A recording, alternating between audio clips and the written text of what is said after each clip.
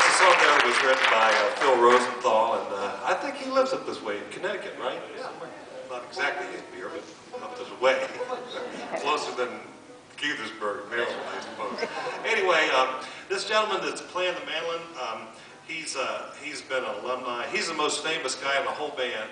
He was in Ricky Skaggs' band, and he was one of the original members of Doyle Lawson and Quicksilver. And he's got his own band called Carolina. He's a great singer, can play all the instruments. That's Lou Reed. He's going to do...